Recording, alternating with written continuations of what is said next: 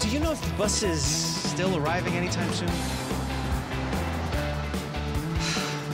I wish there was another way.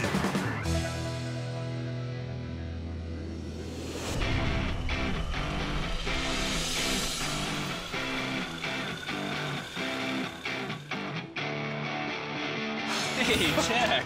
Ryan! What's going on? What's going on? I'm having such a frustrating morning. The bus is late, I'm late to work, but this looks like a great option. Yeah, it's fun, it's easy to use, it's convenient, and I don't know if you're in a jam right now, but could get you out of it. I don't think my bus is gonna get here on time. You have a few minutes to spare for me to get a lesson? Yeah, man, let me show you. First thing you need is a helmet, and luckily, I have an extra one with me. Ryan, so you just happen to carry an extra helmet in your backpack? Can't be too safe with these scooters. We at Consumer Reports have been reporting on these things a lot recently. And last year alone, we found at least 1,500 people were injured riding these. Oh, wow. And studies are showing first-time riders especially are getting injured. So let me show you some pointers. First thing, this is your brake.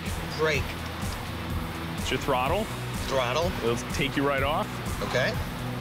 Just step on and then hit the throttle. Off you'll go. That sounds simple enough. It's pretty easy. Let's do it. Okay, here we go. Hey, Jack, how far are you going?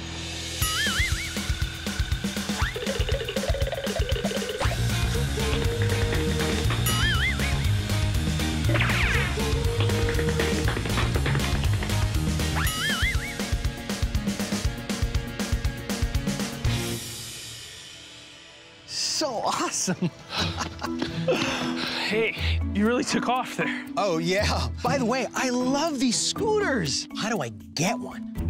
You could buy them. Are they affordable? Yeah, a few $100 up onto $1,500. It's comparable to a good bike. Okay, and what's the best use of them? If you live in a city and you have a commute that's about a mile or two long, it's pretty easy to use for that just because it's quick and short. Obviously, scooters are a lot of fun, and teens probably want to ride just for that reason. If you live in cities where there's e-scooter shared programs, it's kind of really easy. You just download the app for one of the companies that makes them available, and then you just find them, unlock them, and then get up and go, and then leave them wherever you end up.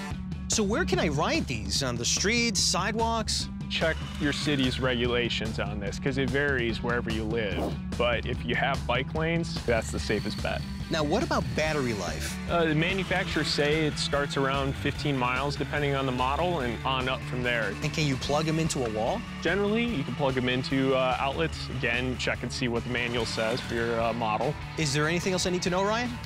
Yeah, some of the rental companies, they say it's safer to ride during the day. Most cities, they have regulations about how fast you can ride them, around 10 to 15 miles per hour, depending on where you are.